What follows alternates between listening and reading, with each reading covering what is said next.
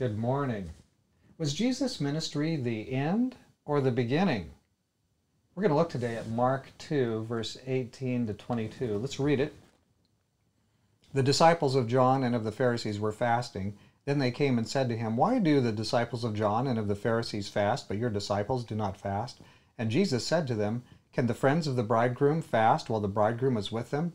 As long as they have the bridegroom with them, they cannot fast. But the days will come when the bridegroom will be taken away from them, and then they will fast in those days. No one sews a piece of unshrunk cloth on an old garment, or else the new piece pulls away from the old, and the tear is made worse. And no one puts new wine into old wineskins, or else the new wine bursts the wineskins. The wine is spilled, and the wineskins are ruined. But new wine must be put into new wineskins." And so, what do we have going on here? Well, was Jesus' ministry the end or the beginning? I want to say to you that the coming of Jesus marked something brand new, something entirely new in humanity. God came.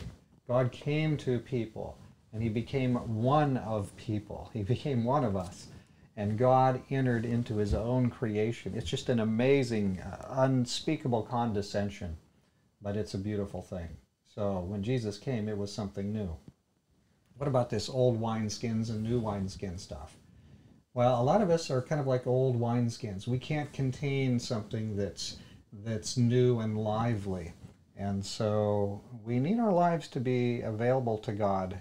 We need to have some changes so that we are new wineskins available to him. He has some new things to give us, things we've never thought of or imagined before for our lives, blessings we've never thought of or experienced before in our lives. And God is very, very ready to give it. We just aren't very ready to receive it. So let's pray that God will help us have a new readiness, a readiness for new, precious things from God. Dear Father in heaven, we want to thank you today for your immeasurable goodness toward us. Thank you that you are willing to reconstruct us, to make us into new wineskins so that we can receive the great blessings you have for us. And so, Lord, we want to recognize that each day is a new beginning. It's not the end. Baptism, we don't go through and are baptized and that's the end of our Christian experience. But Lord, that's really at the beginning. It's a brand new day, and wonderful things will come to us every day. Thank you, Lord, that we can have this kind of experience, a fresh experience each day in Jesus. We thank you in Jesus' name. Amen. Well, I hope we have a brand new day here. Maybe it's like a new wineskin. Maybe God will put something lively into it for us. A thought today, how can my faith be kind of a new wineskin?